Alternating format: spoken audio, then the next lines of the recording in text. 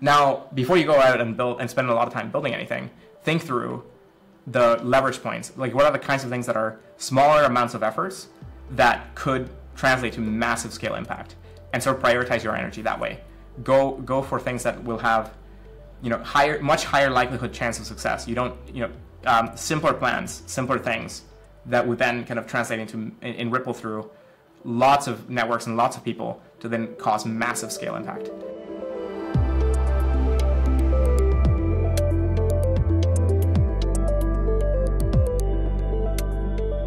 So today I have the great honor of speaking with Juan Benet about decentralized science.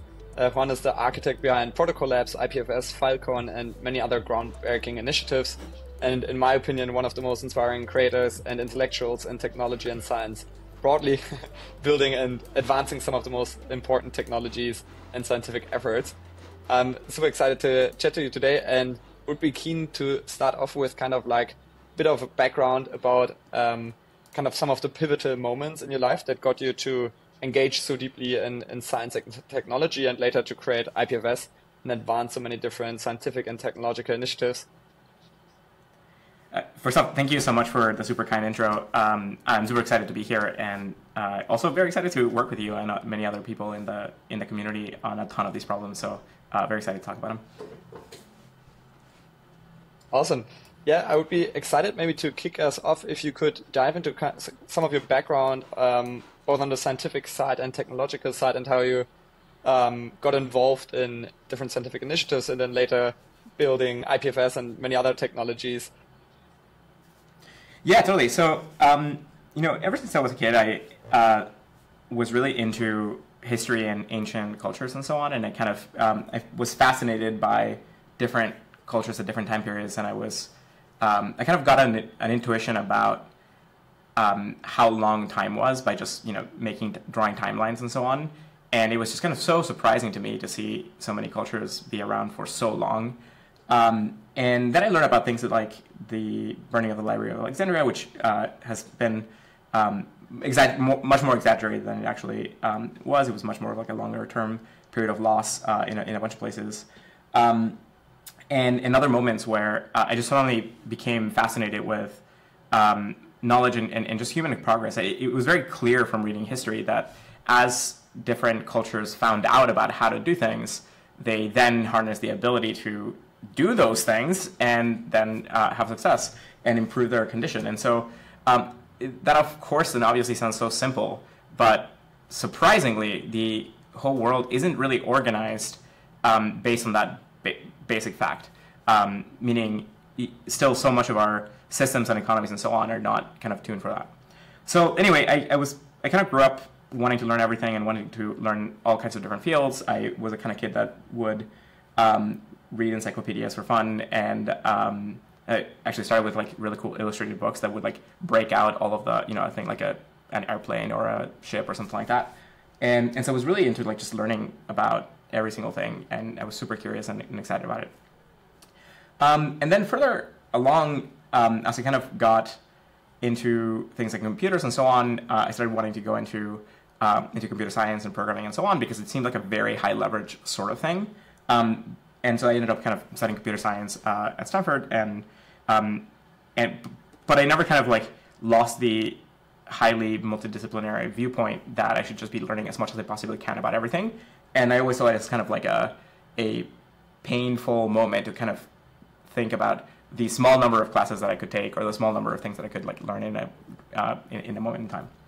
And so that for me was extremely beneficial in thinking about our kind of broader knowledge system, like how we learn things, how we get to discover things as a species, how we get to connect that to technologies that we build to then harness those insights and build them and whatnot. And as I kind of learned a lot more about recent history, so the last century or so, I started learning a lot about very different kind of environments that produced the great outcomes that we have today, and kind of where those improvements came from. And so these are things like kind of thinking about the downstream impacts of initial discoveries, like maybe even as early as electricity and all the electromagnetism work in the late 19th century, that then led to all of the social improvements that we got, with power and being able to have light in homes and being able to like power machines and so on. The broader, accelerating the Industrial Revolution, and kind of thinking about that outcome. And then after that, of course, like all of the great results across many sciences, especially physics and so on in the early 20th century, in telecommunications and whatnot. And in that entire history, it was extremely special to learn about Silicon Valley. And it sort of, I of course, naturally learned a lot about Silicon Valley through being at Stanford and so on.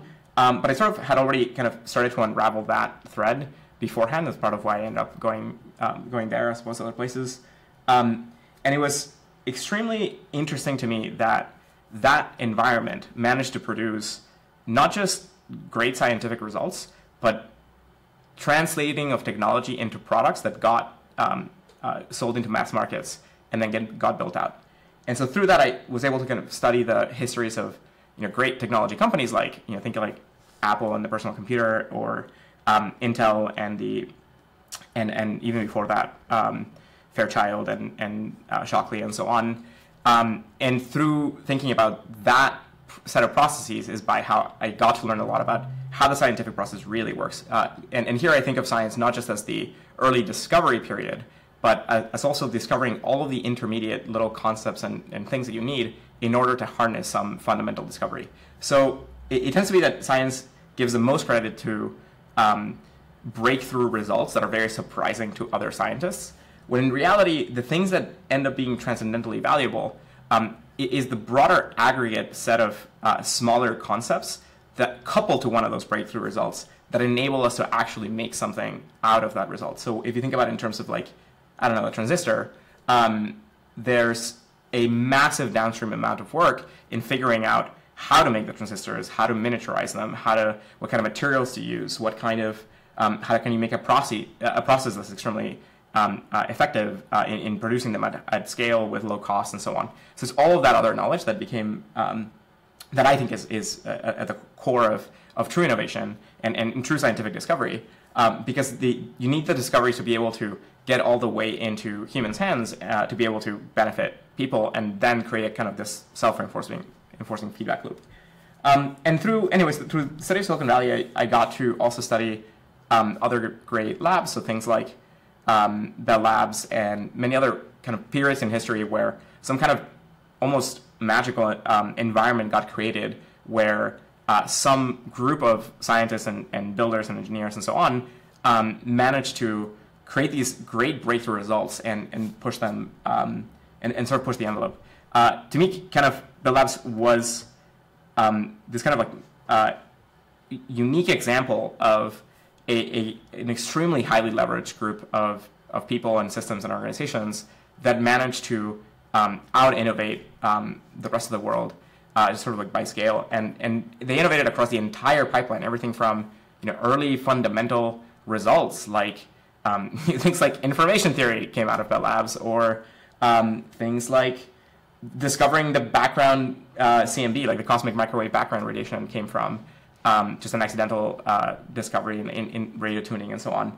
And of course, all of the kind of important breakthroughs in telecommunications and wireless networks and cables and solar cells and satellites and whatnot. So that example showed me that there was ways of organizing people and systems and structures that are just dramatically better than others. And that to me was kind of like the beginning of a long road of thinking about, hey, what's broken about the broader set of systems? Why are things kind of moving so slow in many areas? Slow relative to the amount of energy that we put into it when you think about the number of people that are working on those things. And then thinking about ways of like finding those leverage points and trying to accelerate things in general. Amazing. I'm curious kind of like on this thread, like there's of course like a lot of also problems with like more like with the current ecosystem probably of like science, but also more broadly things like that I think the progress studies movement kind of like is framing as just like holding back general economic, scientific, technological progress, and I think which go probably even beyond science, like as you mentioned, like engineering, kind of like technology quite broadly, right? Like what do you think are some of the the underlying reasons that like hold back progress? Like, and like, how do you think we could potentially fix them, like with decentralized science, but also more broadly? Yeah, so I think there's a lot of different kinds of problems, but my sense of the biggest problem around is that there is this massive bottleneck in science translation. So I used to think that the biggest problem was things like science funding. I used to kind of read a lot of papers and do a lot of science myself and so on. And I always thought like, oh, there's just so much to discover and we need just a lot more funding in kind of discovering more. And it's actually incorrect. It turns out that that although we certainly need more funding and more studies and so on to kind of be able to discover more, the big problem is not there. It's actually a little bit downstream of that. It's in when you're trying to translate the concepts that you have now thought about and put into a paper and discovered, and how you translate those into something that can benefit some other process somewhere else and get connected to some other part of the economy. And the reason why that's the biggest problem is that what's preventing scientific discoveries from actually impacting the world is that they, at the end of the day, have to translate in some way to some application, right? So learning something new for the species is amazing and fantastic, and it's great to be able to discover more about the universe. And like, there's something extremely beautiful about and wonderful about being able to know more of that knowledge. But the great value comes from when the entire species is able to leverage that new knowledge to do something better and to do something greater than we could before. Things like discovering that there were really small microorganisms in our water is what led to germ theory, and germ theory was extremely useful and valuable and great to learn about because it enabled us to clean up all of our water, to know that it's important to wash our hands, to have this massive hygiene revolution that enabled just billions of people around the world to survive what otherwise would have been really unnecessary deaths to kind of a lack of knowledge. And so so to me, kind of like the big bottleneck is in how we take our science and our discoveries and we translate them into concrete projects and artifacts that could eventually be put into some other set of things like products or systems and so on. So this is kind of known as a science translation problem. And that, I think, is the biggest issue in the entire system.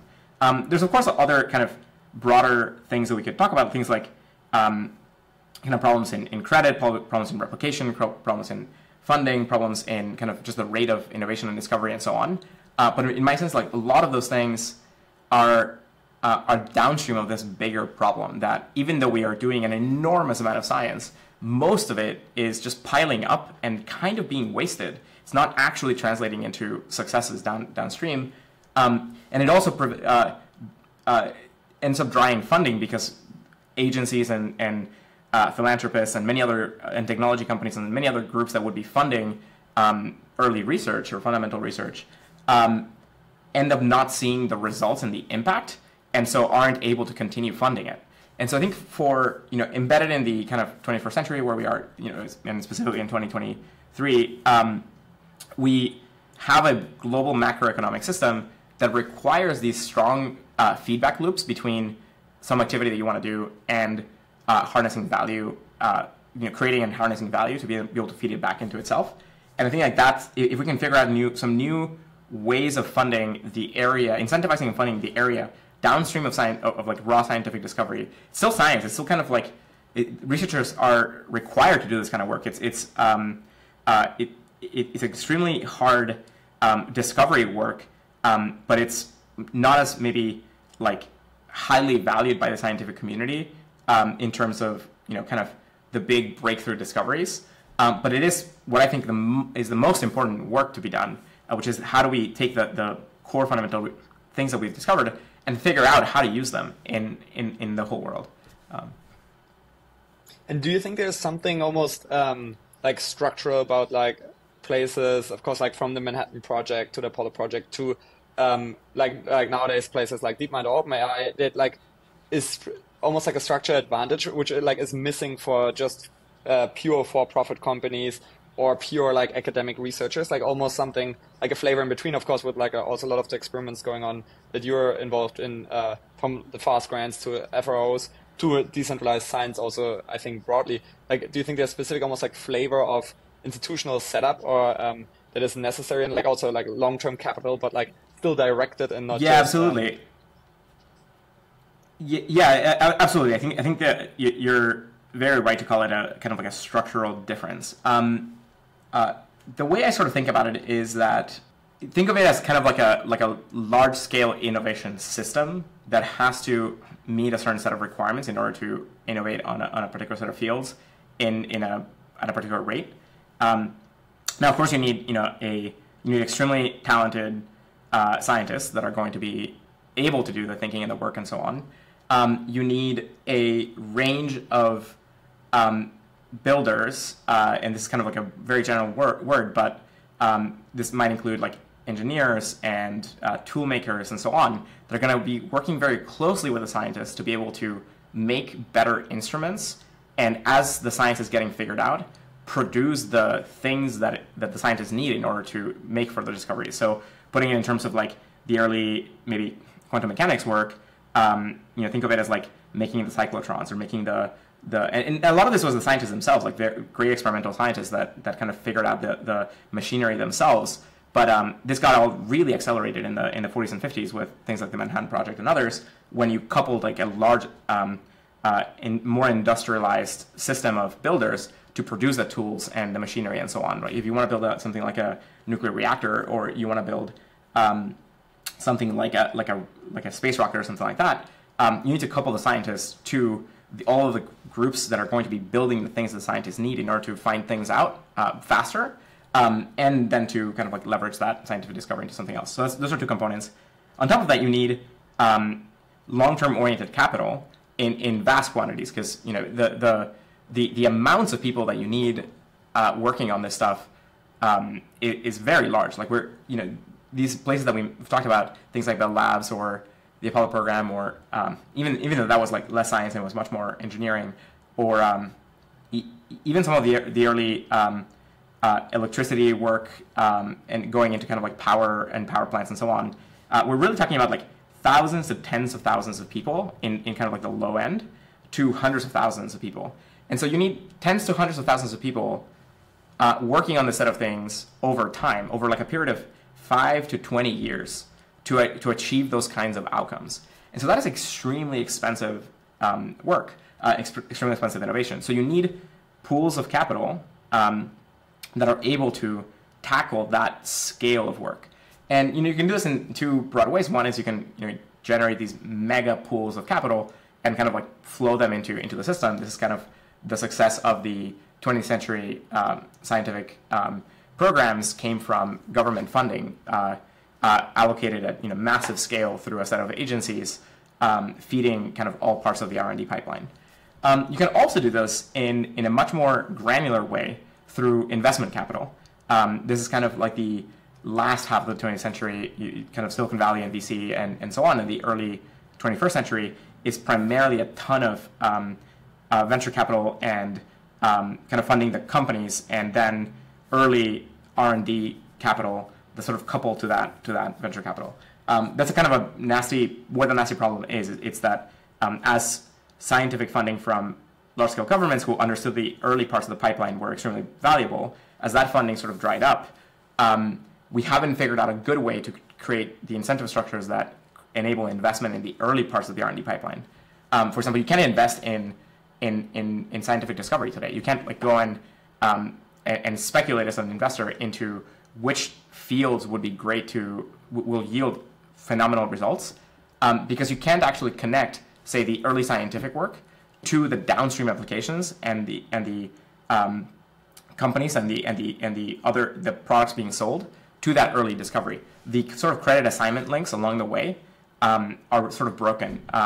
The traditional artifact here to enable that kind of investment was the patent system, but the patent system is extremely broken, and it only works in some specific fields, and it's highly, sort of like the orders of magnitude there are just way off compared to, the scale of funding that the governments put in in the 20th century, or the scale of investment from VC and so on. And so I think like so anyway, capital is like another huge component. You need great leadership. So and here leadership does not have to be some kind of centrally planned sort of tree structure, though that definitely can help you go quickly. I really think of it as like you need many very strong leaders with kind of vision of what's possible in a kind of 5 to 20 year time scale, leading groups, and you want many of those kind of sort of complexes. You don't want to kind of put all your eggs in one basket. All kinds of people sort of like end up missing really important things, and you sort of like want to be able to do that at scale across a number of like different questions. Often you want to replicate, meaning like you want to have multiple groups pursuing similar related questions to be able to innovate faster. And you of course need like an extreme kind of open culture where all of the insights are shared as quickly as possible. There's strong peer review that is able to tell whether something works or not, and where you have like very strong alignment in sort of like the broader mission of doing that R&D at what rate. I think if you can get those components together in those timescales, you can get like these extremely high throughput R&D environments. And this is common across a lot of the places that we've mentioned so far. I'm curious like how this connects for you to almost like the crypto-powered science, like decentralized science more broadly, and how it fits into kind of your vision also for protocol labs, but also for decentralized science more broadly. And kind of also, as you mentioned, for example, this concept of like a crypto powered Arbor, which of course is also like one of those successful examples of innovation. Like how do you see almost like the vision of decentralized science and protocol labs shaping up in this direction? So the kind of like it occurred to me like a few years ago that crypto systems give you the mechanisms you need to build new incentive structures and new kinds of assets let me back up for a moment. So the really valuable thing in the crypto world is that it's kind of a fundamental innovation in coordination tools. So this means it's kind of innovation is sort of like law, like the invention of law, or like the invention of financial instruments. It sort of relates to both of those, but it's kind of a making those computable.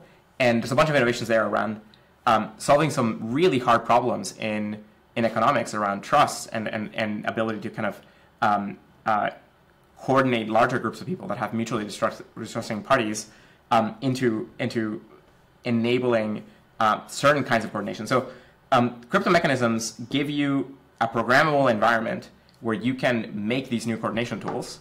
Those coordination tools could be things like new financial instruments to enable kind of investment in the early parts of R&D. Those coordination instruments could allow better academic credit structures. They could allow better funding structures to go to things like peer review. They really kind of enable an extremely open-ended landscape where you can create all kinds of new mechanisms and so on. It's an extremely interesting moment to then look at the older systems and think about what really worked about them, and kind of like what was really special about them, and how could you create versions of those or new things kind of inspired by some of the learnings of the past to try and create these much better, larger scale R&D environments. And so it seems that we should be able to build funding, not just funding, but like organizational structures to do this longer term, large scale R&D. And I think it breaks down into a bunch of like interrelated mechanisms. So you need some mechanisms for funding. You need to be able to have mechanisms that allow groups that are interested in funding work in certain fields to be able to do that. You need to be able to route the funding to the people that are doing the work, the groups and teams that are doing that work, whether they're doing it in terms of getting an impact in terms of kind of impactful ROI, or whether they're doing it to kind of like create a product that they're selling into a market and creating some profit somewhere. And you need mechanisms to kind of coordinate large groups of people into doing this work together. So this might be mechanisms around peer review. It might be mechanisms around making the artifacts themselves legible. So meaning like being able to attribute credit to all of the papers and the figures and the insights and so on that go into the scientific process.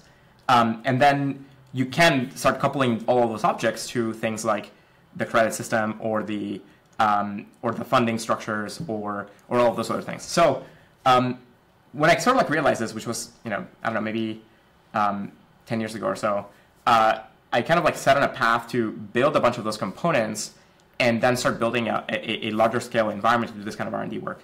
I initially thought that it was gonna sort of follow a more traditional sort of path, like a company, because I again was very inspired by Silicon Valley style companies or Bell Labs, which sort of achieved this as a single organization. But along the way, kind of 5 years or so ago, I started realizing that open networks dramatically outperform centralized companies in building this kind of R&D innovation, especially today with the internet. So now that you have the internet, you can greatly outperform centralized groups through kind of more decentralized networks that enable just fast action wherever it's sort of happening. And when I sort of realized that, I started turning Protocol Labs into that kind of network and environment. What I'm sort of trying to get to is a large-scale R&D network that can do innovation across the entire pipeline. So from early scientific work and doing fundamental research, through that scientific translation work to the early stages of R&D, to finding applications, starting to develop those kinds of applications, building the components and systems and products that would enable those applications, and then turning those into products or services that could be sold out into the world in some way. And doing this through an open, permissionless network where anybody should be innovating. And so this means instead of thinking of it as a single company, think of it as a network of organizations, a network of companies, a network of research groups or foundations or various different entities that interrelate, that kind of are broadly aligned with that longer term improvement and are focusing on different areas. And so that's kind of where I'm turning PL into that kind of environment. And key parts of this is leaning into investment capital as one part of the structure, because that's kind of downstream of the R&D pipeline. You need investment capital to be able to have extremely outsized returns in terms of early investments into startups that end up creating significant value downstream.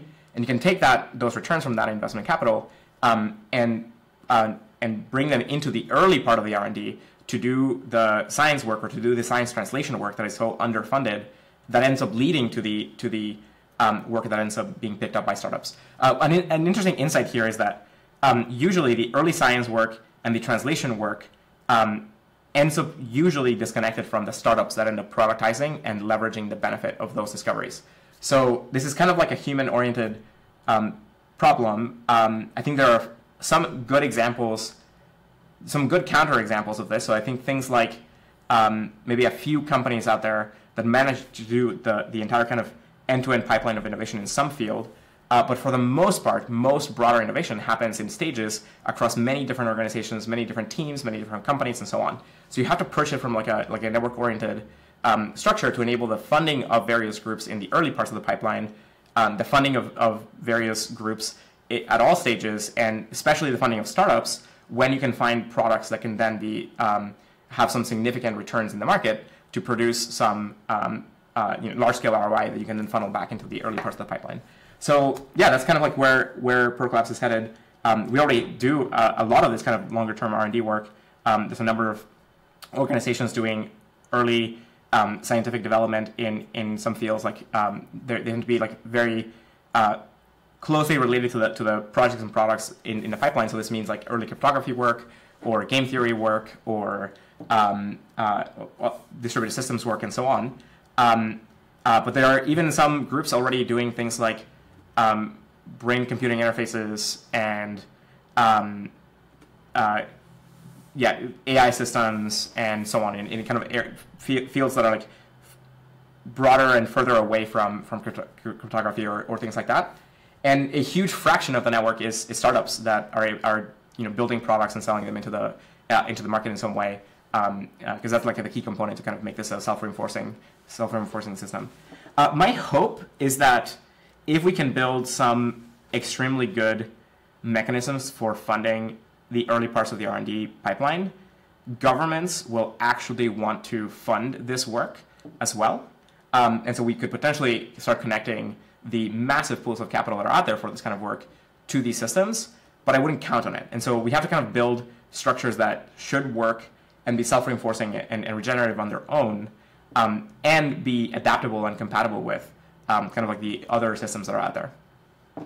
I'd be super curious if you could explain kind of like for the listener a bit like how you structured Protocol Labs, like how kind of like this insight from 5 years ago translated into changes in just like the setup of how you run Protocol Labs and kind of like try to create this ecosystem and protocol, and like also really like how success would look like almost like say in the year 2030, like how, in which direction you would ideally want to take it, and like what some of the outcomes might be if Protocol Labs is successful, kind of beyond your wildest dreams almost in its structure. Yeah. So I think so for the structuring part, the sort of came the biggest sort of like difference is that instead of approaching it as building a, the traditional kind of Silicon Valley approach and the traditional startup approach is to think of it as building one company. You think of like creating one company, and usually one company tends to orient itself against its strongest revenue flow. It's very rare for companies to have multiple very strong revenue flows until they reach some level of massive scale where they just can't kind of grow that one revenue stream, and so then they have to start moving laterally. And usually those anyway end up looking like groups of companies, right? So if you think about like Google as one recent example, it managed to find an extremely successful combination of product and business around search and advertising, and grew that massively to massive scale. They were able to leverage some of that capital to build a whole suite of services around search to kind of bring all of the users and get them connected to that kind of search and advertising business. Or they were able to find other areas where some other products with strong advertising potential existed, so things like YouTube. They acquired YouTube.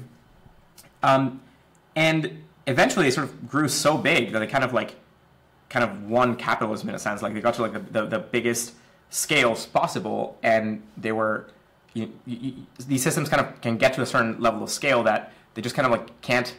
They have to keep up to date and they have to keep re-innovating in case some new structure emerges. But at that point, they sort of like start expanding horizontally. And so this is when Google started turning into Alphabet and things like started investing in other companies and so on. But that kind of centralized structure doesn't work nearly as well as an open network. So in the same kind of time period, there's another group that tried a totally different approach, and this is YC. So Y Combinator is an accelerator that just enables startups to get started.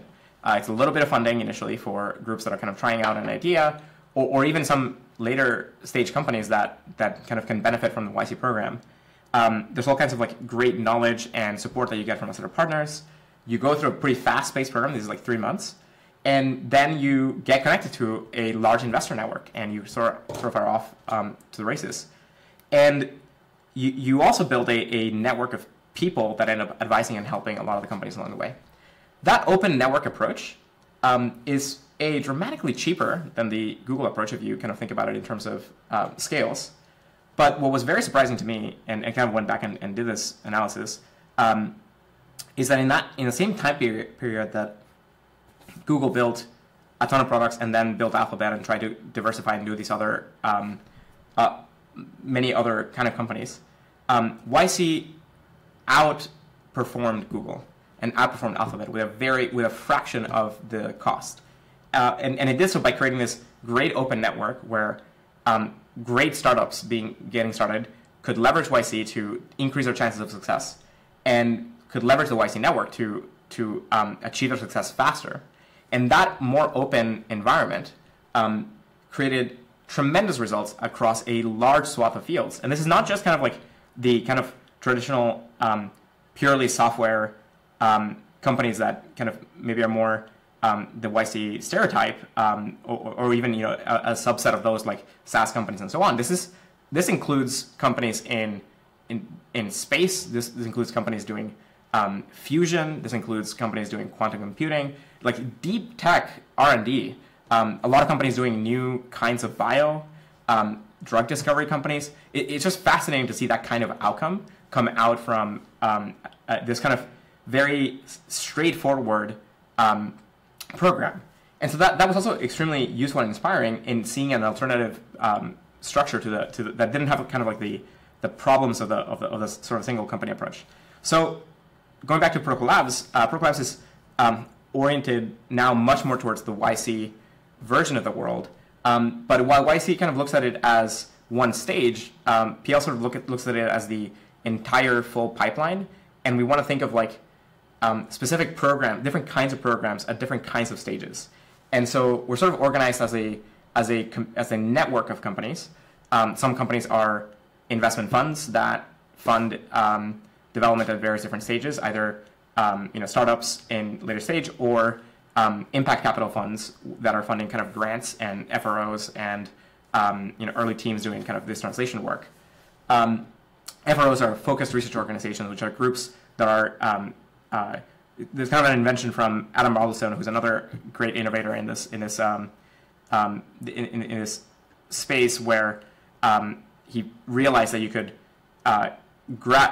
take a group of scientists and enable them to do that scientific translation work that's so necessary by creating a vehicle to fund that work with the goal of that vehicle just to achieve those results. And so he's been able to scale a set of projects at pretty massive. We're talking in the fairly large scale in terms of funding and numbers of scientists and so on, to be able to do those sort of translation projects. So anyway, those kinds of systems are kind of like part of this universe of entities. And so if we can kind of get strong ROI out of the downstream pipeline, we can then keep funding the early stages of R&D and sort of keep going. And so yeah, that's kind of, we're structured as a network of companies. And I'm still thinking through what are the kinds of systems that you need to build into this network that can make it very strongly self-reinforcing. Like, what are the things that bring all of these groups together? I think there's a lot of low-hanging fruit there in ways of creating mechanisms and systems that can enable groups to collaborate more. And how do you build like a great large-scale open culture? So one of the great things about all these labs that we've been talking about was that they had an amazing R&D culture. The labs had its own journals and had the ability to they had seminars and had classes and had lots of discussions that enabled lots of groups to think through a lot of this. Think of universities too, similar kind of environment. And you need that across all these stages in the pipeline. You don't need that just in the early stages of early research work. You need that in kind of like the translation work too. You need that when you're building products and so on.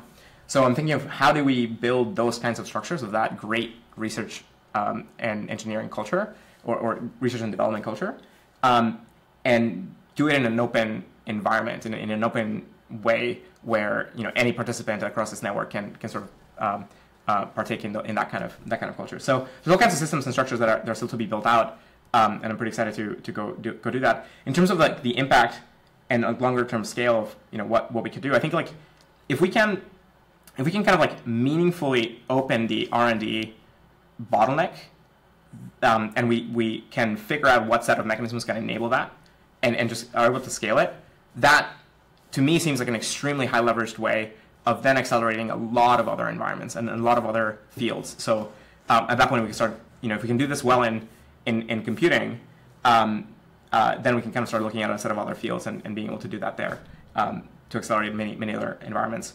I do think also we work on computing because we think that some of the most important breakthroughs for humanity are going to come from computing. So again, things like AI, things like brain-machine interfaces, things like new mediums like AR and VR, and of course crypto and so on.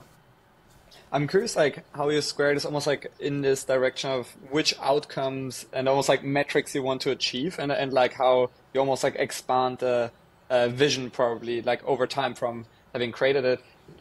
How do you keep it kind of cohesive under specific outcomes you want to achieve without being struck by a Goodhart's law and over optimizing kind of a metric like a lot of big tech companies probably struggle with? Look, it's an extremely hard question. So to date, most of our attention has gone to, you know, when I think about like all of Protocol Labs and like most of the groups in it, most of the attention from most of the groups has gone to IPFS and Filecoin, which are two specific projects. And there's a lot of teams building that tech and a lot of teams building products on top of them and building, you know, core developers in those groups, or you know, startups building on IPFS or startups building on Filecoin and so on. And I think that's part of the nature of how the R&D pipeline works, where a small amount of work in the early parts of the pipeline ends up producing an enormous amount of work in the later parts of the pipeline.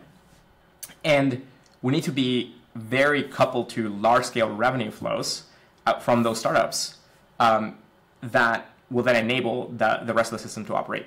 So to your point of like, how do you avoid sort of like getting distracted? It's like, well, first off, you need the entire system to sort of work, and so from there you need like strong revenue flows in the entire thing, and that should come from like whatever startups can be like, you know, very successful.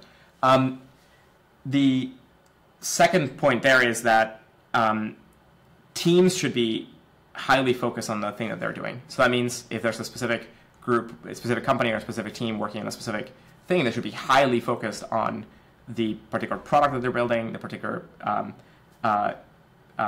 service that they're making, or the technology they're developing, or the research that they're doing, and so on.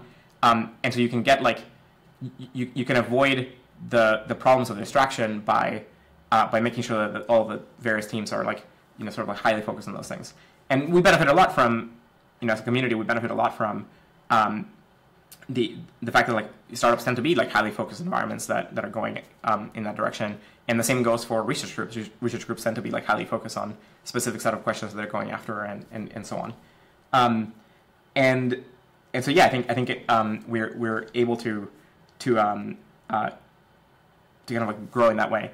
To your point about like KPIs and objectives and goals, yeah, it's something that I've been working on recently. I think that there is, you know, a few of us are working on this. There's a possibility of creating a network-oriented version of OKRs, and a way of measuring KPIs in a public setting between a large group of kind of related entities that may not be, you know, the same company or whatever. And you can create these indicators broadly and publish them, and you can create these goals, and you know, you run a kind of like a group-oriented process that can figure out what these goals should be, and you just publish those, and you keep reporting on those, and over time they'll have an effect of orienting lots of groups to solve those problems in general. I mean, at the end of the day, you can think of this as like governments and nation states. You know, nation states measure all kinds of things about themselves and their systems. You know, the well-being of people, things like GDP, things like security and safety, like all, you know, whether or not like basic systems and basic infrastructure works, and then, you know, there's a whole set of objectives associated with like achieving progress and a bunch of those things. And so think of like building that kind of system out of a network of companies. This is one of the things that I think many innovators in the startup world today don't think big enough, in the sense that like you really should be starting to think about the potential of using the internet as coordination tools for massive scale reorganization. So this means you know, making things like countries, making things like nations, you know, sort of like the things like the network state or coordinations and so on, like things of that sort. Or crypto networks, I think, are much more. Crypto networks are really interesting in that I think they're much closer to countries than they are to kind of other systems like economies or corporations or things like that. They're like a type of entity that it like transcends, you know, any kind of like individual group. It's really kind of like a nation, because it tends to have an economy, it tends to have many participants, and tends to have many groups. It's just a very different kind of environment that just operates, you know, in an entirely virtual world, and it's sort of connected to the real world through the internet, but it doesn't have a location or a place or something like that. And I think so far, you know, we tend to like.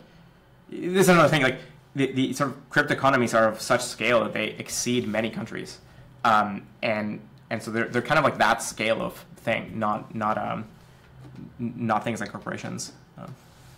I'm curious how you see this almost like relating to the broader scientific realm of like what are maybe like some of the like most interesting for you kind of like scientific outcomes and like more broadly like technological engineering outcomes that you would like to achieve, like of course with protocol labs, but also would like decentralized science broadly to achieve and aim for, like some of the maybe like most ambitious DeSci project ideas you kind of like are working on and or would like to see built. Yeah, so maybe I'll start with some of the like larger types of fields, and then kind of back into the smaller scale things, because I think it's the smaller scale things are the things that give you the bigger scale things. So I think broadly humanity is needs to advance a lot of field. First of all, we need to advance every field in every direction and so on. And so my statement should not be like, hey, we should only focus on a few things. We need to do all kinds of improvements everywhere. But I think the areas that are most underserved right now that I think could produce massive impact downstream of discoveries, so extremely highly leveraged areas of work, I think are things like, well, naturally, like some frontiers of computing, so things like, again, brain-computer interfaces, AI, but also things like nanotechnology. I think if we could get to things like atomically precise manufacturing, the whole world would change very quickly. If we can get to, I think there are a set of like kind of taboo sciences that a lot of the world tends not to work on because of like kind of dumb reasons along the way, where a set of people didn't want to do that work or thought that work shouldn't happen, and they sort of created like a negative incentive in systems to pursue that work. I think longevity is a good example of this. I think thankfully that has really changed recently. I think the whole world is a lot more aligned with, hey, wanting to live healthier lives and wanting to extend healthy lifespan and so on. Things like, I think another kind of interesting taboo science is cryo. So cryo, it tends to be seen as science fiction and so on, when in reality it's a very concrete, solvable problem, a core scientific problem and a core technology problem, and one that's, I think, tremendously important to society. When you think about like there's this like, yeah, sorry, I'll take a detour slightly into this field because it's super interesting. So there's this with most things in health that science has been able to help cure, help solve, or something. There usually is this kind of curve of improvement where, as we learn something about that disease or that problem, we start coming up with improvements along the way, and we start being able to treat people and improve their outcomes, and eventually, potentially, completely cure something. And that curve means that there's a period of time after which people born in that moment will no longer suffer from that sort of illness, or and in many cases these time periods are like 5 to 30 years. Like somebody born 30 years after something, after the great R&D in that field started, will not have to suffer greatly from that thing. And even though at the time of their birth maybe tons of people die of that thing, then maybe later on by the time they're adults or whatever, that is a totally treatable thing. So that means that there's a huge number of people that suffer from those problems that often die in that intervening time, that kind of have like this unfortunate death sentence because the R&D isn't going to happen fast enough. And this affects hundreds of millions to billions of people on the planet. Like some of the leading causes of death are things like cardiovascular disease or cancer, or these other things that should be treatable, should be preventable, should be addressable. And of course, the broader kind of degradation of the body and so on. So we really need something like medical time travel, where you should be able to kind of hit pause in your like life clock, and then resume when the diseases are curable. And that, I think, is like a massive moral imperative for the world. Like I think that the world should be developing cryo tools to be able to enable hundreds of millions of billions of people to survive these like extremely tragic events when all they did wrong was like be born in the wrong year, right? Like it's just kind of this horrible sort of outcome. And I sort of think that we could have had cryo already. It's just that it became this taboo science that unfortunately didn't, a group of people that didn't want it to develop managed to kind of create a very negative incentive in the academic fields for anybody kind of publishing or trying to think about doing experiments there and so on. So I think that's a big bottleneck. And that kind of bottleneck, same sort of thing, appears in a lot of other places in science and in R&D. And if we could just sort of like get rid of those taboos and enable longer-term R&D work to happen and really connect it to the outcomes, I think we'd be in a totally different place. I think this is the same with like gene editing. So I think like today, most scientists in that area of the field are naturally very hesitant and concerned because of the great potential for harm that can come from gene editing, right? Like you can get in things like engineered pandemics and you start shifting what the species is and so on. And at the same time, by not advancing that work, we're dooming billions of people to die, and we're dooming billions of people to not have access to a much greater version of themselves. So I think this is like something that has to radically change about how we approach scientific inquiry and how we approach technology development. We have to be we have to evolve the structures to be able to do that kind of long-term work without sort of like holding it back because we're too scared. I think we tend to kind of, this is kind of like the trolley problem. We humans in general tend to be okay with great harms happening because they didn't directly cause it, and they don't really tend to think of the harm as something that we as a group should be working on preventing and stopping and so on. So I think like that kind of there should be a significant shift there. And I think this is where DeSci specifically could have an impact, because DeSci could create the environments where those kinds of sciences could get funded. So a very concrete example, the Impetus Grants, which is a fast grants program for grants in longevity, started out of a discussion about this kind of problem and the fact that there didn't exist good funding structures for longevity.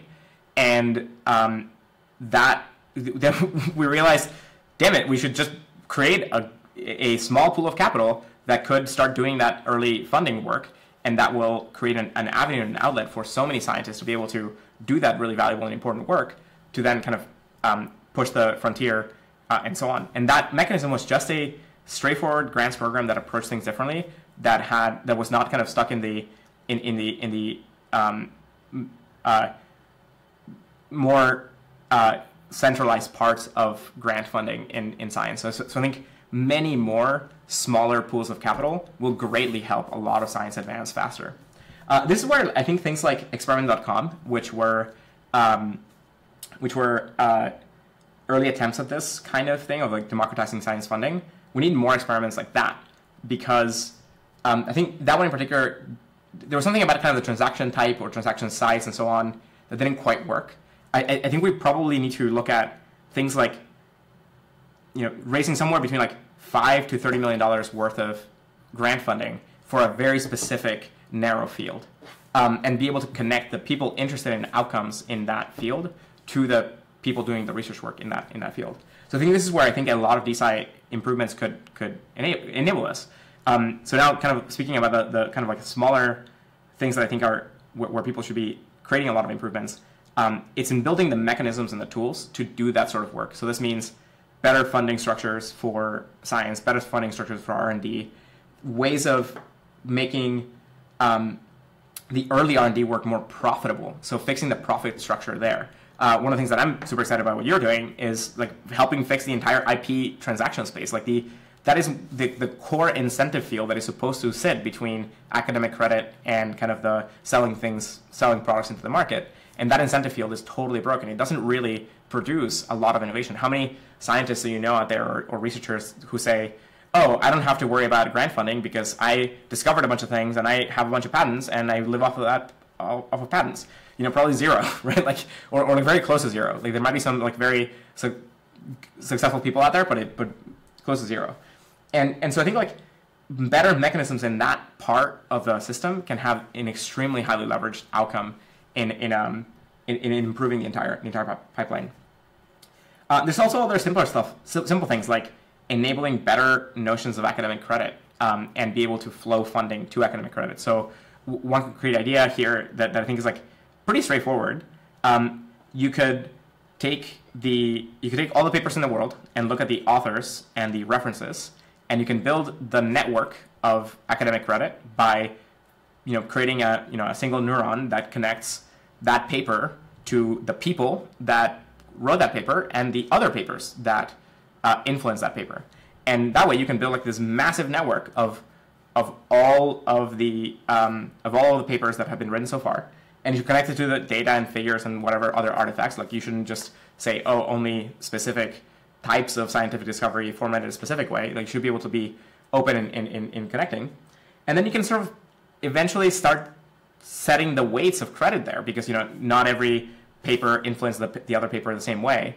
The authors probably could arrive at a pretty good credit and credit distribution for themselves and for the papers, for the references. And out of that, you could create like this massive network of credit that wires up all of science. And the next thing you do is just you start pouring money through it. You start at like one end and you start pouring money to the discoveries that influenced and impacted things that ended up getting developed. And so I think something like this is like achievable by a group of 5 people, I think. I think somewhere between 1 and 5 people can build something like this, and you could have massive impact. Yeah, there's actually exactly this kind of was built called like the Amaranth Prize by James Fickle and others, kind of like retroactively rewarding like the most impactful longevity papers and kind of like all the influencing authors. So it's a cool project. And and actually at DeSci Berlin we have CryoDAO speak.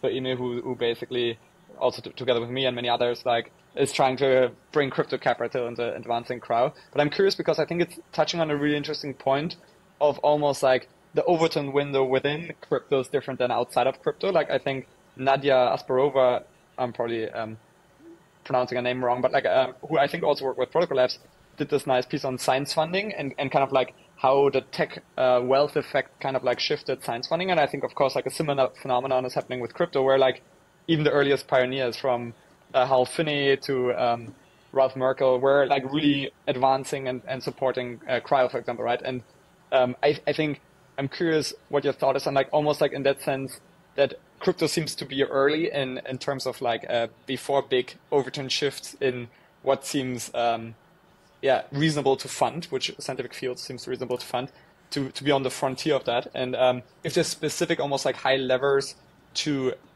increase also the amount of people, for example, within crypto aware of these scientific fields and excited to advance them. And now, of course, like the mechanisms for them to participate, right?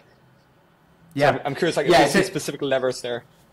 So I think you're right that crypto has enabled a lot of funding to go to things much more directly and visibly than before, and I think I don't know if that's 100% true.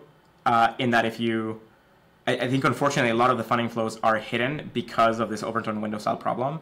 So I think a lot of the funders, like if you go through, I don't know, like the top funders in various fields, underneath the hood, you'll likely find connections to all sorts of people who might want to be hiding that connection because the Overton window is not open in wherever they are. And so I think it's kind of like a benefit to crypto that because crypto is not so mainstream, and I think it's because of also the time period. I think the 2020s are way more socially fragmented than, say, the early 2000s. So I think in the early 2000s, because media was much more centralized, Overton windows either opened or closed altogether, right? So if you think of like, the extreme version of this is kind of the height of the Cold War, where there were basically 2 stories at any one point in time, right? Like the West capitalist story and the Eastern Soviet story, and everything had to sort of like closely connect to that. And so overturned windows couldn't be opened quickly on things unless they were extremely important to the top goals in either of those camps. I think that as media got decentralized through the end of the 20th century and early 21st century, and as it got like super fragmented through social media, we now created a much faster way of opening overturned windows in a bunch of areas. And so I think that has been tremendously beneficial. My favorite example of this is just how fast brain-machine interfaces got opened up. Like it was basically a period of like maybe 2-3 years of going from people thinking this is like absolutely crazy, like science fiction realm stuff, to people signing up for Neuralink, right? Like it was like 2 or 3 years. And I think this is where you can open over the overturned window by being very strategic in what you do. I think I encourage people to go back and like study what Elon did and what other people in that field did in those intervening 2 or 3 years to open up the overturned window. You can spot at least 4 to 5 moments where they introduced some of those ideas and gave time for absorption, and just at every moment it kind of like it sort of like opened up more and more and more.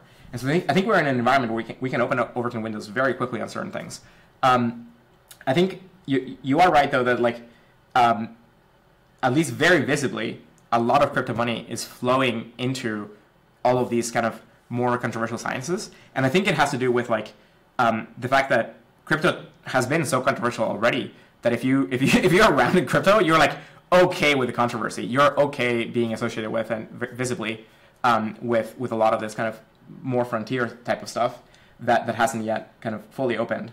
And so, but I don't know in terms of like actual amounts how it relates. There's another part of this which is I think there's kind of like a generational thing here, where if you look at most of the governments in the world, they're kind of run by the baby boomers, and the thinking in that generation has kind of like not kept pace with where sort of millennials and sort of Gen Z are going, and to the extent that like these broad categories like millennial and Gen Z apply worldwide, right? Like every country is very different, and the generations there are like substantially different in what they want to do.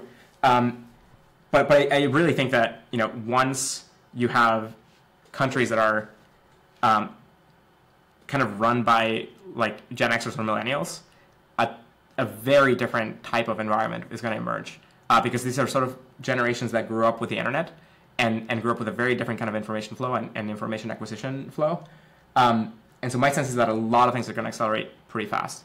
And all of this is setting aside the fact that like AI might totally rewrite a lot of what we're talking about anyway fairly quickly. So yeah, I think it's like pretty exciting. It's just kind of a matter of like sort of getting there and navigating the landscape well, so that we do in fact make it. Yeah, I'm curious, like shifting into almost like the topics of like AI and the longer term future, like how, like what types of almost progress do you consider most critical for humanity's future, and also like how AI relates to them, like almost like how you see it play out, and also integrate with some of the other projects you're involved in, right? Like protocol, website is protocol.ai, right? So I'm curious in the connection you see almost between protocols and AI, but also in just like how fragile the future is going to be, and which role kind of like AI is playing there. I think in 2023, this is kind of after GPT-4, so a lot of people in the world have already kind of had their awareness moment of realizing just how close AGI is.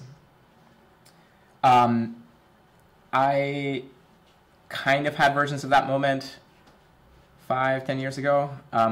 For me, the bigger wake-up calls were around like the early DeepMind results, like the game playing results, things like Alpha Zero and especially Alpha Star to me was a big warning shot of what's to come. Alpha Star is the model that was able to beat world champions in StarCraft, because unlike the kind of like very concrete and clear game that chess or Go are, StarCraft is a game with much higher dimensionality and very different goal sets. You have to maintain an economy, you have to like coordinate a group of units, you have to like decide strategies of attacking or defending at various moments. You have to progress a tech tree. That, to me, is the fact that it did so well so early is an example of the massive rewriting that we're about to experience. And the fact that it's a lot closer than I think what most people think. I've always thought that AI would be kind of one of the most important, if not the most important, things for humanity to ever make or to invent. We are in a moment where we are truly building another intelligent species, and that is when exactly that happens, and when we do it, has deep implications on our likelihood of success and survival. If we do it well, and we can kind of smoothly upgrade humanity alongside as we build AI systems and AGI and so on, then humanity itself is going to become some kind of digital species. Maybe not immediately, but eventually, once you're able to kind of measure the brain and virtualize a human, and once you virtualize a human, you can start like refactoring a human and changing what a human means. And so, like the entire cosmic future, it has an enormous amount of potential for us if we sort of make it. And at the same time, there are versions of the pathways ahead where if we make an AGI fast enough or recklessly enough, that we end up with a misaligned AGI system, then we are unlikely to make it. I think the problem space here is extremely tricky. And I think there are extremely good treatments of it out there. I think I highly recommend folks to go read the many extensive documents and letters about this. And especially recently, I think in the last year, there's been a lot of really good writing about this and really good discussions on it. Funny anecdote. Apparently, so in Turing's Cathedral, which is a book by George Dyson, who's related to Freeman and Nestor, he tells the story of apparently von Neumann realized that computers were going to end up accelerating and recursively self-improving in terms of improving technologically and then eventually building thinking systems. And apparently he had like one night where he spoke to his wife and kind of like was raving about like the coming problem that intelligent machines was going to wreck on the world. And he was his own version of kind of coming to terms with the kind of like the moment in which computing machines would sort of like overtake humans. I think that kind of hope all along the way since the early Turing pieces on this and so on would be that as we build AGI systems, they sort of become like our either our like a great moral intelligent beings, which would be kind of like a successor children species, or we create augmentation to humans, and so we just become part of the AGI line. And I think those are like the outcomes worth shooting for. I think the second one is likely, favors humanity. The former one is likely to happen anyway, eventually. But I think it's very possible that we accidentally kill ourselves along the way, that we accidentally make a system that will wipe out the species. And I think that this is one of the things that is underappreciated by a lot of people right now. And I think it's getting a lot better. I mean, I think these days, you can talk about AGI risk publicly and so on, and people, there's sure a set of people that disagree with that and whatnot.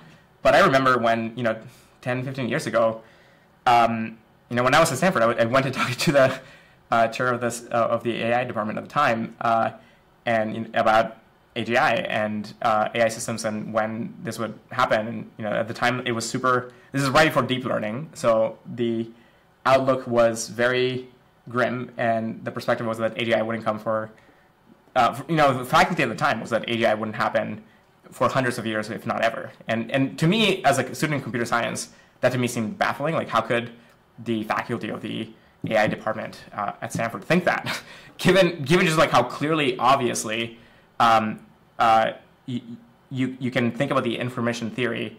You can think of what the brain does in terms of information theory and the processing that the brain is doing, and you can think about how to replicate that sort of system. You can, of course, predict that at some point humanity will be able to create something like that. And so, and the fact that, like, if you look at computing in 80 years, it's totally transformed the planet. Like, we've gone from early mainframes into, massive intercommunication networks, telecom everywhere, and, superpowers, software superpowers that we can, like, summon through our phones and whatnot. So I think this is a lot closer than people may realize. I think it's good that now it's a lot more possible to talk about this publicly, and it's good that the broad community is trying to come to grips with whether or not this is like 2 to 5 years away or 20 to 50 years away, because kind of the strategies are very different depending on kind of what you think. I personally think it's a lot closer. I personally think it's like, at this point I would kind of be surprised if we if we couldn't build an AGI by 2030. I think thankfully a lot of labs have slowed down and are proceeding much more cautiously, which is great. Some aren't, which is a problem. And I think it's really good that in general, the broader field is kind of like pumping the brakes a bit. So I think we're in a better position today than we were 1 year ago. But yeah, hopefully we'll make it. I'm curious how you see almost like the future with AGI, but also the risks intersect with crypto, like decentralized networks and science more broadly, because of course, like, a lot of you are worried, like, for like AGI to run on like trustless substrate that you can't shut down, or that like is autonomous and and very hard to tame, and especially of course also for some of the scientific risks, right? Like from bio risks to other things that AGI might have like an easier time on, like a trustless scientific infrastructure to execute than on a more like well preserved.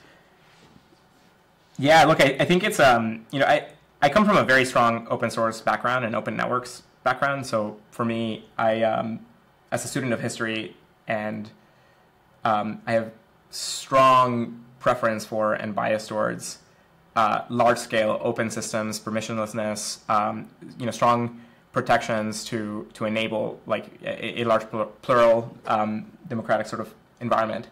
And despite that, when I think about the risks with AI systems, I can't think of a more, kind of like an easier way to get to AGI if you build like massive supercomputing clusters that nobody can shut down. And so I think that fastest way to get to like bad AGI than if you do that. And so I think that the people that are doing AI and crypto today need to be built thinking about the risk structures completely, and need to be building those networks with safety mechanisms in place. I tend to think of it kind of like the other way, actually. I think crypto systems are going to enable us to figure out the provenance of what goes into a model. Like, they're going to enable us to think through what is the model, what is the algorithm that was used to train the thing, what is the data that went into this thing, what is the model currently saying about various kind of inputs, and you're going to be able to kind of reason about invoking those models with a good understanding of kind of like what went into it, and so what's like the likely thing that you could get out of it. And I think like you could build kind of things like LLMs or generative AI type of systems that take into account all of that provenance and take into account how to make those systems much more aligned. I think a lot more of the AI crypto community thinks this way than people realize. I think a lot of people think that the AI crypto community is just a bunch of cowboys that are like YOLOing their way into like just like AGI death or whatever. And I don't think that's true. I think they actually are a lot smarter about this than they're given credit for. I think a lot of groups are legitimately concerned that the regulatory structures that are getting proposed will inhibit small open source work, or will inhibit open innovation, and might grant like these massive monopolies to things like OpenAI or DeepMind or whatever. And I think it's a legitimate concern. I think we should be wary of it. But it's also not such a big concern that like we can't kind of try things out in some direction and then go from there. Part of the successes here with nuclear is that we managed to be in a structure where like you can't really go and build a nuclear device without people around the world finding out and stopping you from causing some like major harm. This is not the case for engineered pandemics today. Like we are getting surprisingly close to the moments where like small labs would actually be able to design new kinds of viruses and so on, and sort of print them and distribute them around the world and whatnot. And that one is a lot harder to police because unlike nuclear, like it's much harder to detect. And so I think like AI is, I think a regulatory structure could get us closer to the nuclear environment, but AI is going to be a lot more like pandemics, where it's just way harder to kind of like regulate how it's going to happen, especially because of the basic acceleration of hardware. So Moore's law and related laws just give you this environment where over time we're democratizing massive scale compute. And so, in not too long, like we're going to be able to train GPT-4 level models in your own computer, right? Like in your own like laptop or whatever. I don't know how far that is. I should like do the math on this, but I think it's probably like a decade or two at the most. And that's kind of like that's sort of like what the scaling laws give you. But I think there's legitimate concerns around what regulatory structures might cause, but I think we're in a position where the safety concerns warrant them, and at the end of the day, we can like think of it as pumping the brake a little bit to understand what we're building, and then kind of revisit this kind of question. And so I think like I would encourage the people that are kind of super gung-ho on anyone should be able to build and train whatever model they want, to really think through this. I think for most of the people that I've talked to about this over the last 10 years, they tend to not have thought it through enough. And it's one of these things where like it's just not an easy subject. You have to think through so many possible cases and possible circumstances to arrive at like at the kind of the difficulty of the problem. The problem is an extremely difficult one because of just how humanity progresses and the outcomes for potential wars that might happen out of AI systems, like relatively powerful AI systems that would get like rerouted and so on. It's an extremely complex problem in part because of the geopolitics of it. Do you think there's almost like something like potential for differential development of AGI in the sense where we have positive capabilities, for example, to advance the good types of science without the bad types or the risky kind of science, and to use it for extraordinary good instead of for kind of like existential risks? Like what? How do you see that like unfold, like especially in the scientific context and more broadly over the next few years? So I think it's both very possible and necessary, and I think we're like well on our way towards that. I think we're not, as far along as to the part where we can kind of like have a reasonable, we're not so far along this that we can discount the probability of wiping ourselves out yet. But I think we've made an enormous amount of progress in the last few years. So most of the people working on these labs are like keenly aware of the problems, and they're a lot more careful and thoughtful about what they're making now. That was not the case like 5 years ago or 10 years ago. We've done an enormous amount of progress on the theory of the field, into actually figuring out how you build these systems and how could you get to alignment, and how would you build these kinds of structures, and what kind of systems might work better than others. There's one particular system that I'm extremely excited about, which is the open agency architecture, which David came up with, and is part of the I think it's posted in the alignment forum, and people can go check it out there. But it's a way of thinking about AI systems not as a singleton that is, a single AGI that thinks about everything, but instead it kind of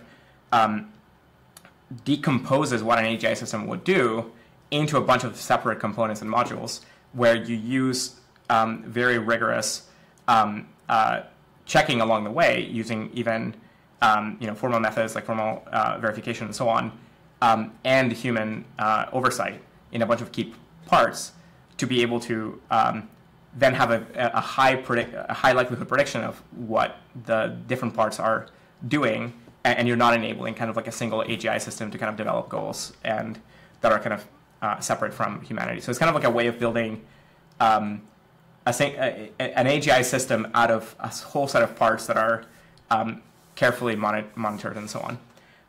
Yeah, I highly encourage people to go check that out. So I think those kinds of projects are going to be critical in kind of creating a safe outcome here.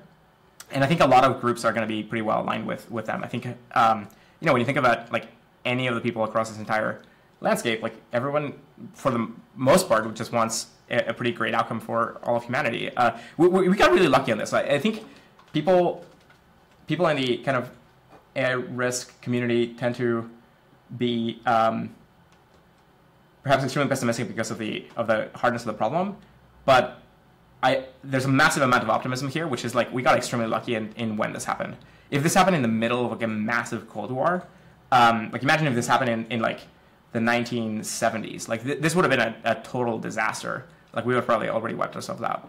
And so I think we're extremely lucky that it's happening at a moment where the whole world is a lot more reasonable. And it's kind of weird that like, when you think about the dynamics of the system, this is all like the development of this stuff is extremely path dependent on a bunch of things that didn't have to happen this way. So the time at which you get like computers, the very first computers, the amount of like if we had invested into computing a few decades earlier, we could have been further along in certain areas. Maybe we've gotten these systems like 10 or 20 years before. Or if we had done the opposite, we had slowed down the development of this kind of technology, and these computing systems were like 20 or 30 years later on, then maybe we might get like brain-computer interfaces much faster than AGI systems, so this would be like not much of a problem at all. And so this is kind of like I think the biggest risk here comes from the fact that human brains and computers are so hard to interface right now.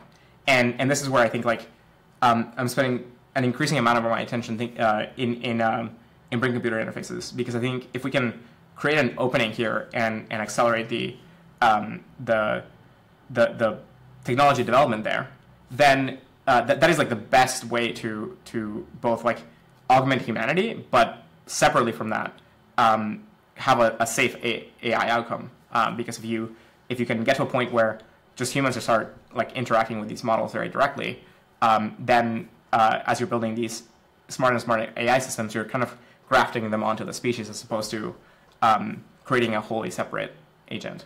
I'm curious, like almost like, yeah, based on these insights and based on kind of like your foresight in general, like experience, like how you almost like see, say, the next 20 to like 50 years play out, maybe like with AGI and like fundamentally changing like how society operates, how science operates, like even like if people even still have the concept of work, or like how something like education might also change. Like I'm curious how you would paint the picture with almost like these different steps of like AI progress, like which for me is like mainly probably like AGI, like almost like as the base level, and then like transformative AI just like doing like every economical valuable task, and then of course like super intelligence almost like as its own camp of like doing it like 100 times or 1,000 times like better, quicker, and more incomprehensible to us. Like how do you see like society shape up and like the systems to adapt, like especially like in this kind of like short time frame? Yeah. So this is where, though I have, thank you for the comment about my foresight. I try hard to like think about what's going on and try to think about the future. However, this is kind of like where the word singularity comes from. It's kind of like a black hole singularity type environment, or kind of like the change is happening so fast that like you can't keep track of it. It's extremely difficult to predict what's going to happen as these transformative technologies appear.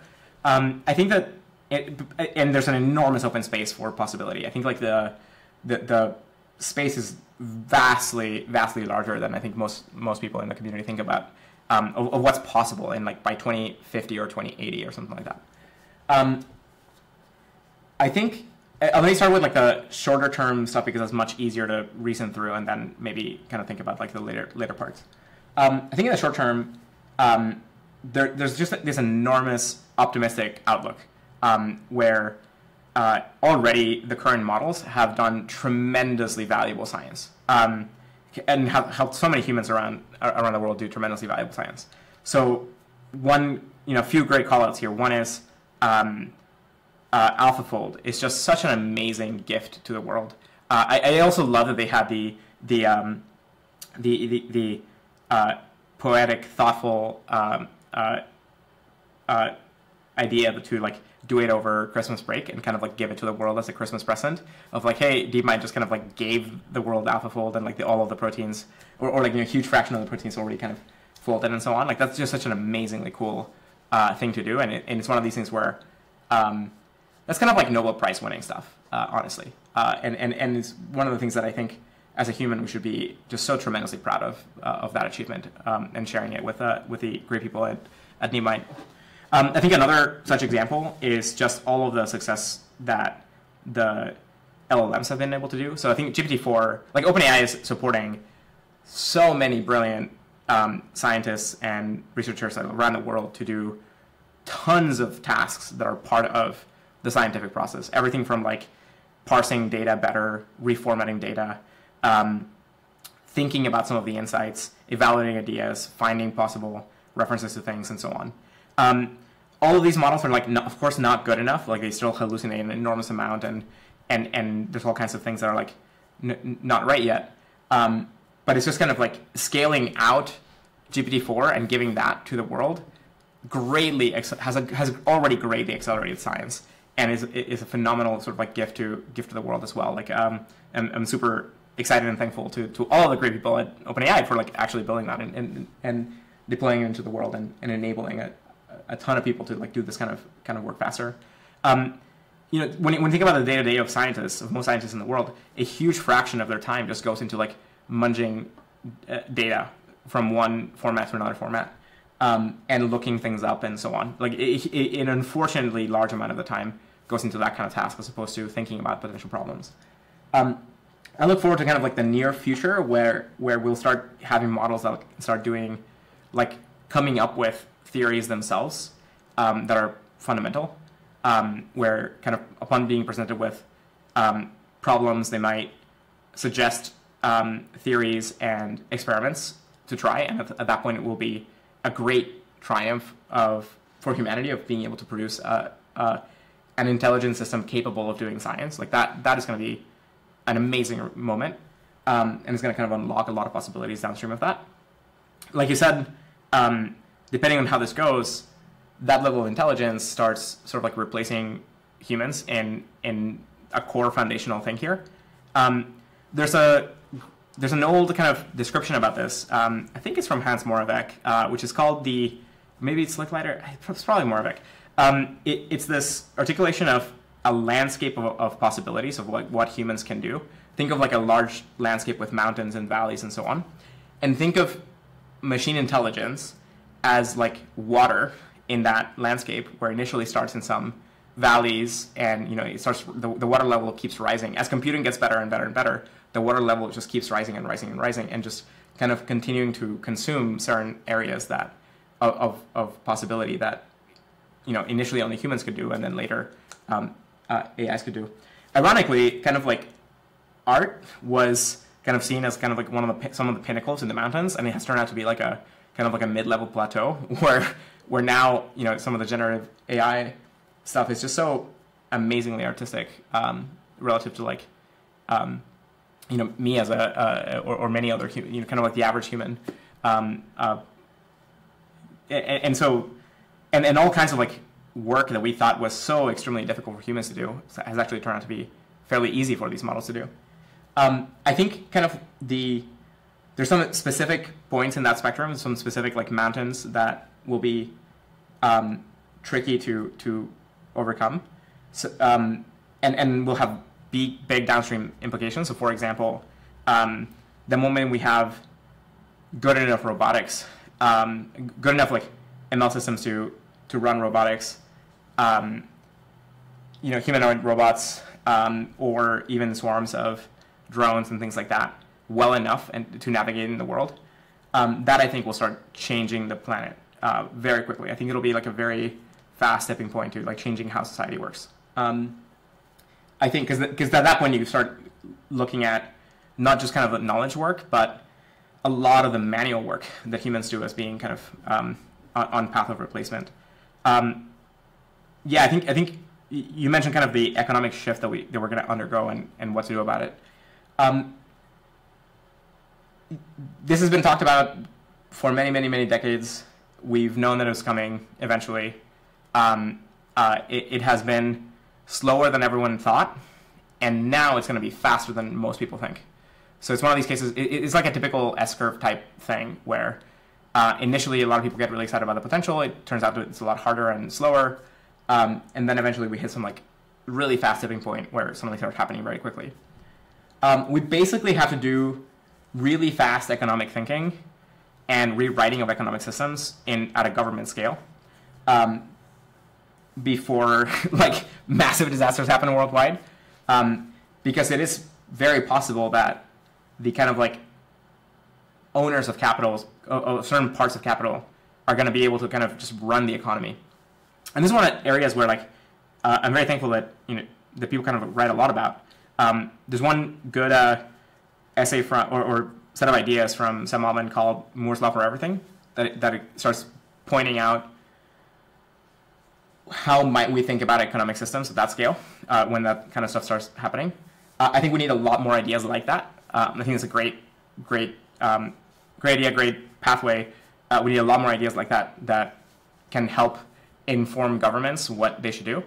I don't know if the Future of Humanity Institute has done this, but this is the sort of study that FHI would have done and sort of had ready for governments to just pick off the shelf and start implementing. I think this would be great work for a lot of economists to do right now. It's like think about what kind of economic policies are required in governments as these AI systems emerge that make sure that we're like in a well-aligned environment where as they start taking over most of what we think of as work today, we can kind of like move humanity into either concentrating on the areas of like great value creation, or separately just get to a spot where like you no longer need to work to survive. So I think like this is one of these things where our systems are so backward, like our modern economic and government systems are just still so backward that we still kind of like we live in this massive world of plentiful abundance, and we still haven't figured out how to coordinate our systems so that like people don't go hungry around the world. This is like very possible. It's just the fact that like we have built computers and jet aircraft and like space probes and so on are like problems that are honestly vastly more complicated than the economic system problems. It's just that the economic system problems are so taboo to change and so difficult to change, and they're so scary and risky to change. Talk about like AI risk type of problems. If you kind of get the economics wrong or the governance wrong, you end up with like horrible disasters. Right? I think of like the Chinese famine in the around the time of like I think it was around the time of the Cultural Revolution or so, or like maybe before or after. But it was like this terrible situation that came out of like broken economic policies, and I think tens to hundreds of millions of people died or something like that. Is an insane sort of outcome that happens if you kind of mess up the economics. And so I think like it's understandable why people are so resistant to these things being changed, but we're going to have to. And so we have to like now figure out how to evolve the system quickly to get to a spot where humans in general can live like really great lives without having to like work for it, because that work is not going to be necessary anymore. And so I think like this is one of these things where it's fairly difficult to talk about all this stuff broadly, because people come from such different areas of knowledge that they haven't kind of like integrated that thinking, and especially at a government scale where you're having public conversations with hundreds of millions or billions of people, it gets extremely difficult to talk about these kinds of issues. And so I think like though it's not commonly recognized, I think we have massive risks in the fact that our government systems aren't adequate with the technologies that we now have power over. And I think like that work in that area could be transformative as well. It's just kind of so difficult to change governments and so slow for good reason, that it's unlikely to see that some new systems might work fast enough. Maybe it's like a way. Yeah, go ahead. I'm curious what like some of your intuitions are maybe like for potential solutions. Like of course there's like the whole space of network states, which I think especially like crypto thinkers and people have of course massively advanced. Like do you think it's easier to like almost like start from scratch with alternative better systems, or like also do you have specific intuitions for almost like refactoring, rewriting, say how the US or like bigger nations operate and adapt to kind of like these changes? Yeah, it's a great question. These are like highly complex systems where if you get something wrong, you can, cause an enormous amount of harm. So it's understandable that people are very hesitant to change them. At the same time, it's areas where great improvements will net tremendous value to all of the people in that area, and then provide an example for many others. I think that it's difficult to, like, I think we've learned through very hard-earned lessons that fast revolutionary government change tends to leave things much worse off for a while before the same ideas can get implemented in better systems. So a good example of this is like I always sort of like love comparing the French Revolution and the American Revolution. The American Revolution was like a much smaller change in the overall scheme of things.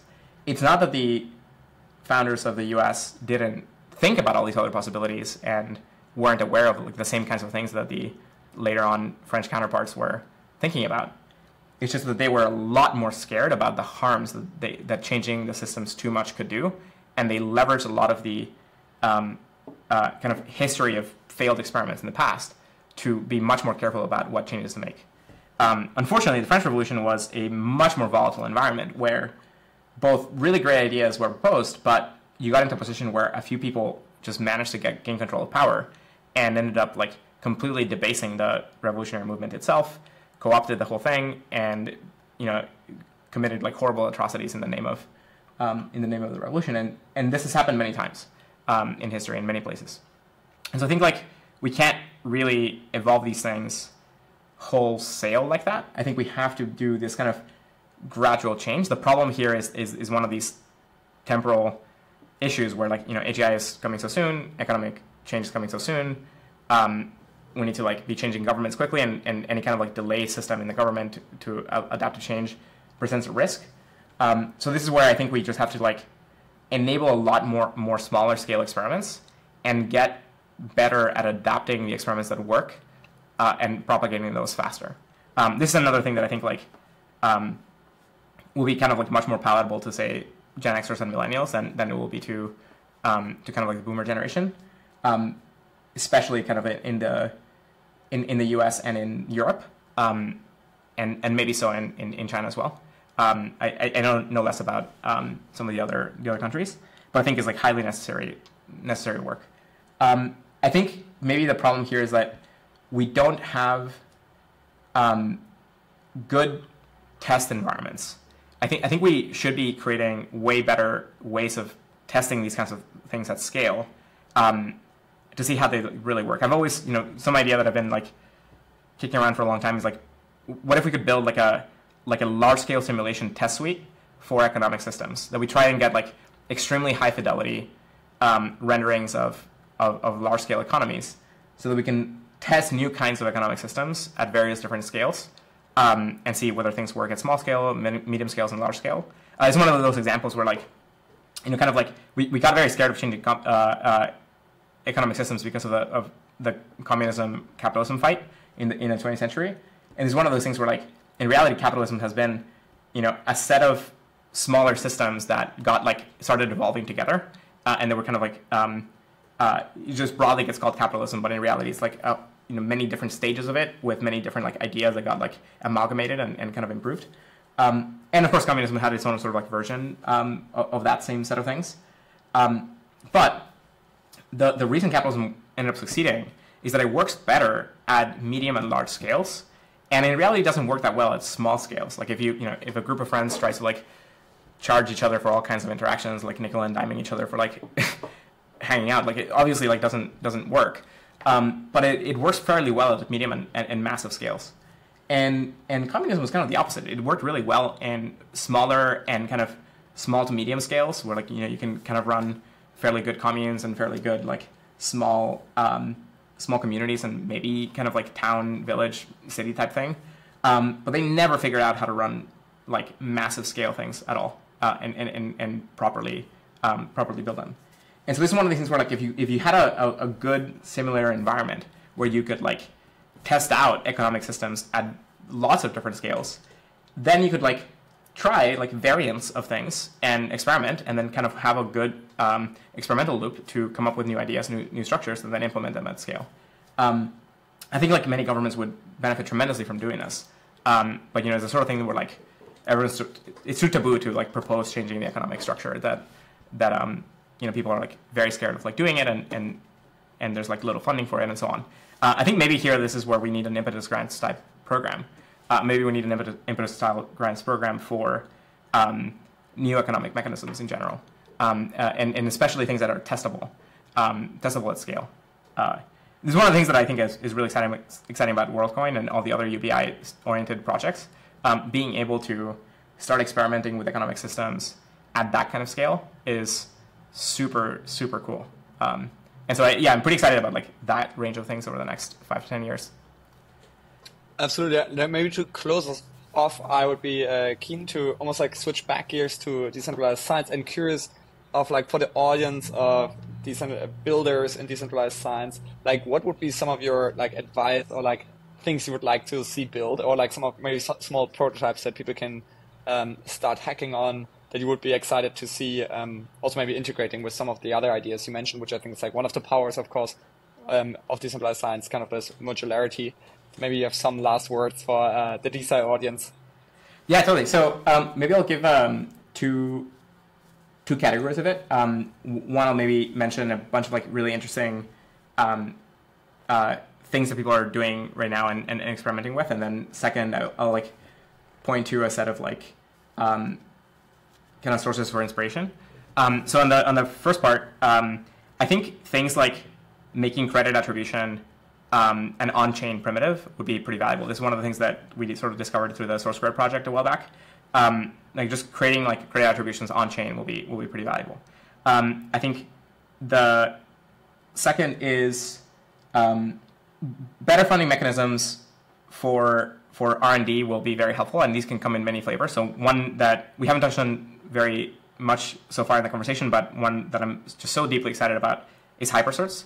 Hypercerts are an on-chain version of impact certificates, and also made by David, by the way, hypercerts gives you a tool chain. A lot of us working on the hypercerts project are super excited about like the tools that you can build around hypercerts. They're extremely composable. You can do things like proactive funding. You can do things like retroactive funding. They just enable you to kind of split a credit distribution on-chain, kind of like what I was describing before, but it gives you the ability to think about all the claims in credit space and then make that a transferable asset. So it's not just the credit attribution on-chain that you can like route money to, it's also a transferable asset potentially. And that means that you can start doing things like sending money back in time. I'll kind of like leave that as an interesting, instead of explaining it here, I'll leave that as an interesting thing to talk about in the future, or find it elsewhere. I think things like, we sort of discovered a mechanism that's pretty interesting called, we currently call it impact evaluators, but name probably should change. It's kind of a generalization of block rewards. But if you can kind of route block rewards to a pool of actors that is all kind of trying to maximize some KPI, you can make some very simple on-chain structures to change a lot of things very quickly. So I think those kinds of things are like pretty exciting. I think things like radical drips are pretty cool. So there's another way of like doing like small composable value flows. I think things like I'm pretty excited about a thing I'm starting to call like network capital or impact capital, where it's like you can create investment funds in early R&D work or like other kinds of impact, and make small funds that kind of mirror the venture capital structure. So venture capital has all kinds of funds at different scales, small seed funds to like individual angels to like larger VC funds to like fund of funds and pension funds and so on. If you can kind of like create that same kind of network-oriented structure, but for impact capital, that could be extremely valuable. So this might mean like one of the key things to solve there is how do you have a notion of carry in impact ROI? How do you have a structure where all the people working on impact funding end up benefiting from the work that they're doing? This is one of the classic incentive problems in grant making, like the fact that grant makers don't actually get some of the impact or make profit. It just means that grant making is just like fraught as a field. And so I think if you can create that kind of structure, it could lead to a much better kind of like early scale R&D type of pipeline. And I think hyperstructures can be used as the kind of like equivalent way of like propagating. Hyperstructures might give you the way of doing carry there. I think there's a lot of other kind of so that's kind of like funding mechanisms wise. Maybe I'll mention people should be experimenting with like open access tools, so being able to kind of make all the artifacts in science easily linkable and routable. So papers, figures, data, the individual scientists, and so on. Like build like there's a bunch of like centralized databases that have like done parts of this. Think of like Google Scholar or Mendeley and other things like that. Being able to like make this an internet native thing that's internet routable will be way better. So being able to have like something closer to Wikipedia for this sort of set of artifacts, that will give us a lot of ability to then create a bunch of other tools around those artifacts, right? So think of kind of like making the social network of science in a sense. I think that could be super valuable. I think also mechanisms for peer review. So funding peer review at scale, I think is the way that we get rid of like the bad journals. So we don't yet have open access because there's these like extremely terrible leeches in the scientific process that are kind of like holding back all the papers and just kind of they kind of like they used to say that it was distribution costs, and we eliminated that with the internet. They used to say it's kind of like formatting and so on, but it's not really the case because scientists do all of that work themselves. Now the kind of like last argument is peer review, which is kind of volunteer work anyway. I think replacing that, creating a better peer review structure could be extremely valuable, especially one that you can fund at scale. So if we suddenly get peer review done through preprints instead of through journals, I think that could be like a phenomenal outcome. I think there's probably some other things there around thinking about the scientific process and like the artifacts of science, so the objects that are made, how they're like found, and so on. There's some interesting combinations with AI that I'll suggest. So I think just staying abreast of all the latest LLM models and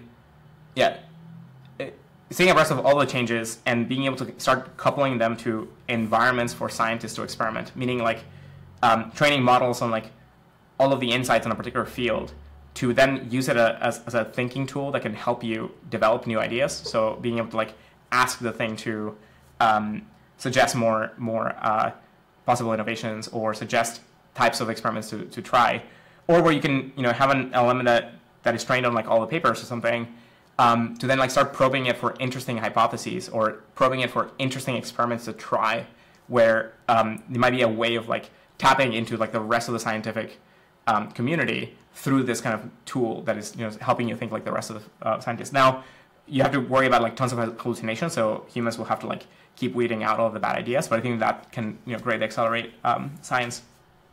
And I think maybe like, so now kind of turning to inspiration wise, I highly recommend people try to get the broadest perspective they can. So one of the things that I found extremely valuable growing up, again, was kind of thinking about history and thinking about other think like biology and astronomy, like knowing that the universe is so 14 billion years old or potentially more, is deeply world reframing. Knowing how we think life happened, and knowing how life is related, and knowing how cells work, and knowing how that entire system has developed is also massively worldview reframing. Understanding like different periods in history and how different communities and different cultures and civilizations tried to do certain kinds of things is extremely eye-opening. Thinking through what were the bottlenecks of those times, trying to think through what was problematic in that area, in that time. Why did like the Roman Republic never get to industrializing? Like, that's an interesting question. Why did China, in its many possible dynasties of being able to like get to that scale, never did it? Why? What were the blockers? What were sort of like the kind of insights that led to the development of like the scientific revolution, or kind of like what were the social structures that had to change in order to get like broad publishing to happen, and the kind of appearance of like stronger peer review circles and so on. Like that's the kind of thing that if you study those kinds of developments in history, then you can zoom back into the world today and start looking at the world today with that kind of lens and think about some possible future set that operates very differently. And so it'll sort of thinking about peers in the past and understanding those problems will help you understand and see the problems today and see possible solutions that could be built. Now, before you go out and build and spend a lot of time building anything, think through the leverage points. Like, what are the kinds of things that are smaller amounts of efforts that could translate to massive scale impact, and sort of prioritize your energy that way. Go for things that will have, much higher likelihood chance of success. You don't, simpler plans, simpler things that would then kind of translate into and ripple through lots of networks and lots of people to then cause massive scale impact. So that's, I don't know, the kind of stuff that I would throw out. Yeah, awesome advice. And I'm curious, like maybe to end it off, if there's specific almost like resource, book or something in this direction that you would recommend, kind of like DeSci builders to read. Yeah, so I'll rattle off a few, and maybe I'll start with like broadly inspirational ones, and then maybe get more. Actually, I'll start with the more tactical ones, and then get broadly inspirational. So I think getting a good understanding of the history of various labs, I think is very valuable. So pick up the Idea Factory, it's the story of Bell Labs. Read that book, read that bibliography. Go look at all the Xerox Sparks ones, like Dealers of Lightning and How Xerox Fumble the Future, or things like that. Go look into the books about like Intel and all the tech companies, all of Silicon Valley. You can pick up a bunch of books that talk about that kind of time period. Also, things like Turing's Cathedral. It's a great book because it tells the story of the beginning of computing. It tells the story of the building of the Joniac, which was like the computer in Princeton, built by von Neumann and a number of other people, and many other machines as well. So it gives you a feel for like the interconnected history of the beginning of computing. There's similar kinds of stories that are the kind of like the that are in the realm of like the MEMX or the DKR, which is like the Dynamic Knowledge Repository, which is Engelbart's work, to like all of the hypertext stuff that eventually led to the web and so on. Like, lots of really good ideas in there. And then kind of like more broadly inspiration, I would kind of like lean towards things like David Deutsch and The Beginning of Infinity, Fabric of Reality, phenomenal books. Check out his TED Talks as well. They're extremely, extremely valuable. And then, my personal favorite and probably most influential human is Carl Sagan. I think Cosmos was extremely formative for me, and his books and just his voice and his message, I think has been just tremendously inspiring. And with that, I think like throw in a lot of interesting art as well. So another favorite of mine is Melody Sheep, who actually got his start like by auto-tuning Carl Sagan and a number of other folks, and now makes extremely inspiring, phenomenal art. Amazing. Thank you so much for this fascinating conversation and your insights. And excited to kind of like dive in even more deeply in future conversations. Awesome. Thank you very much. I enjoyed this so much, and thanks for a phenomenal conversation.